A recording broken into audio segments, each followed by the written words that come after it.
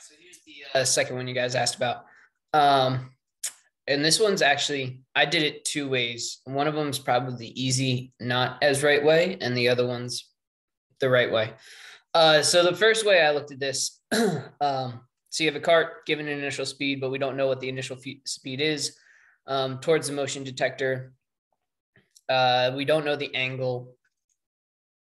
If we knew the angle, we could figure out what the acceleration was, but we don't know the angle. So we don't know the acceleration. We don't know the angle. We're trying to figure out what the initial velocity was. And they give us this table that we start out at 0. And we end up at 2.5 meters after a second, and then we come back down. So the way I did this originally, and this is maybe a little bit of a shortcut, but not necessarily the right way to do it. I looked at these first two sets of numbers, right? 0 to 0.5 and 0 to 1.9.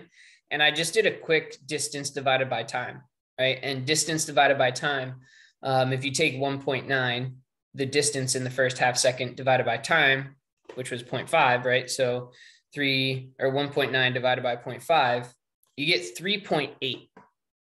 So what does that tell me? Because it's an average, it doesn't tell me the starting or the ending velocity. It gives me the average velocity in between these time intervals, right? So the average velocity from 0 to half a second was 3.9. Now, if we look at these, which one comes closest to an average or to our average velocity? If I calculated the average velocity to be 3.9 between 0 seconds and half a second, well, 5 is the closest. So the first time I did, I just guessed 5 because I said, well, 3.9 is the average in between these two time intervals, and that's probably pretty close. And I guess 5. So that was the way I did it first, and that works, but it doesn't work every time. Like if they had given us more options here, like say 4.5 was an option or something like that, right? It might have been bad news for me. So I got a little bit lucky that they picked numbers that were kind of spread apart as far as the initial velocities goes. So I did it that way as a little shortcut. Not the most reliable way, but that's kind of the way I did it at first. The right way to do it is to look at this and say, okay, we got a symmetry here. We go from 0 to 1.9 to 2.5 to 1.9 to 0, right? All in the same time interval. So we're looking at, if we graph this, this looks like a parabola. And this 2.5, right, because we've got some symmetry here, we know this 2.5 happens at the maximum height. We know some other things about the maximum height. The velocity of an object when it reaches its maximum height is 0. So that's kind of interesting to know. So we know it goes, so the first two parts here don't really help us initially, but the fact that we know that it goes from its maximum height at 1 second back to the beginning at 2 seconds, right? It takes 1 second to go from its maximum height back to the start. That we can do a little bit something with, because we know if the initial velocity is 0, actually you guys use V naughts, I think, right? At the maximum height, we know the distance was 2.5. Was it 2.5? I just made that up. It was 2.5. All right, so the distance has to be 2.5. Hey, go away. We finished with you. Actually a negative 2.5 because it's going down the ramp now. So negative 2.5 meters. We know initial velocity. We know distance. We know time, right? It took a second. So we know 3 things. We can solve for something.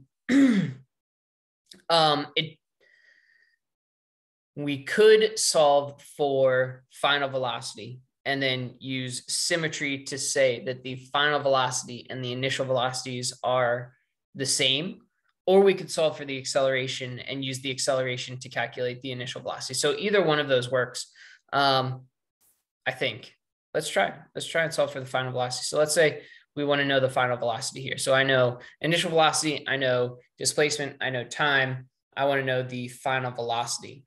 Let's see, I can use delta x equals, and this one I don't think is on your equation sheet, V naught plus V over 2 times t.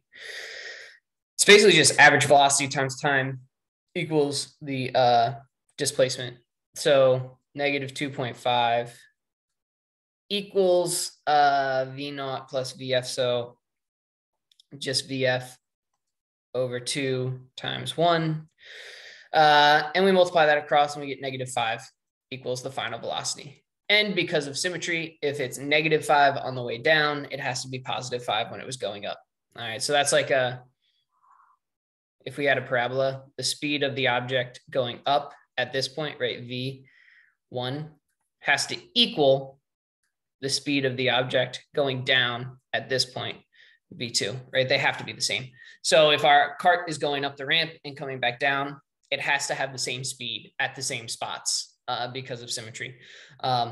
So if it's negative 5 on the way down, it had to be positive 5 on the way up.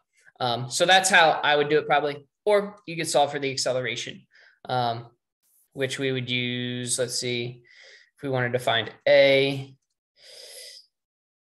delta X equals V naught T plus 1/2 A T squared, and we could solve for acceleration that way. So this goes to 0 and cancels out. This is still negative 2.5, 1/2 times A times 1 squared, and we get negative 5. So the acceleration is negative 5 too.